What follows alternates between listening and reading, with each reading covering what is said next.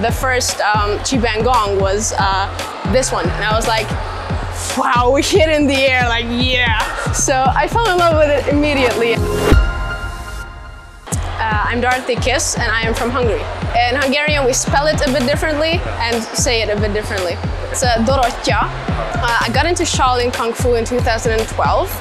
I wanted to start some kind of a martial art and my mom suggested Kung Fu, so I went to a Kung Fu class and from the first second I fell in love with it completely. My mom always tells this over and over again. I came out from the training, my head was red like a tomato and I was like, I want to come here, Mom. And she was like, okay. From the first second it was love at first sight.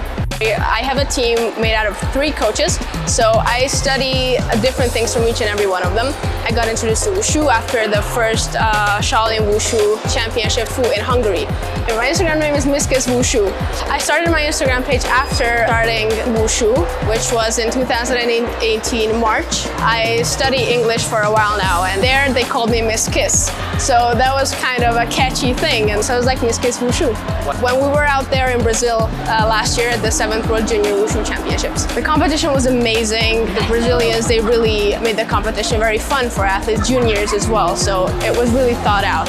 Wushu, which then at the time I studied for 4 months only. So it was like going to a world championship, you only studied Wushu for 4 months. So it was a big jump. But I really just went out there and did the best I could. I performed the best Changchuan that I ever had on trainings. I didn't make any major mistakes.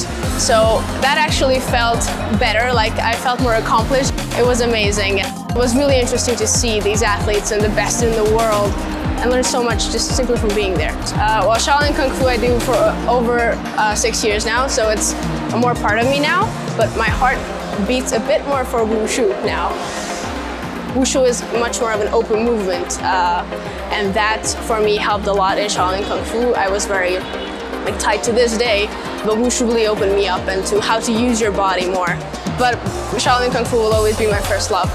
I'm kind of the only person in Hungary who does Wushu seriously. There are a few athletes, about 10 athletes who really study Wushu, but I'm the only one who's going to world championships. So Shaolin Kung Fu is more popular at home, but we're working on making it even more popular at Wushu.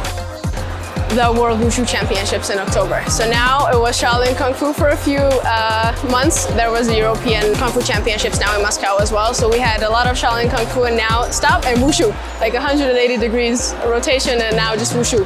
I finished my junior year in high school, so I'll be a senior in September.